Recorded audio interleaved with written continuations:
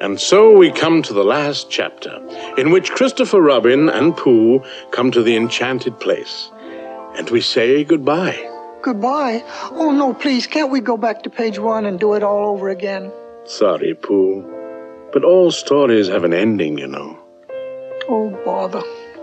Yes, the time had come at last. Christopher Robin was going away to school. Nobody else in the forest knew exactly why or where he was going. All they knew was it had something to do with twice times, and how to make things called ABCs, and where a place called Brazil is. Pooh, what do you like doing best in the world? What I like best is me going to visit you and you saying, "How about a smackerel of honey?" I like that too. But what I like best is just doing nothing. How do you do just nothing? Well, it's when grown-ups ask, "What are you going to do?" And you say nothing. And then you go out and do it.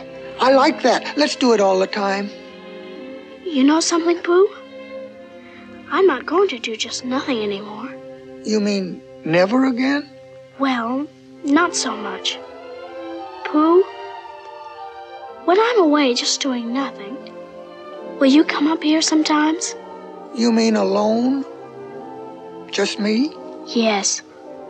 And Pooh, promise you won't forget me? Ever? Oh, I won't, Christopher. I promise. Not even when I'm 100? How old shall I be then? 99. Silly old bear. Wherever they go, and whatever happens to them on the way, in that enchanted place on top of the forest, a little bear will always be waiting.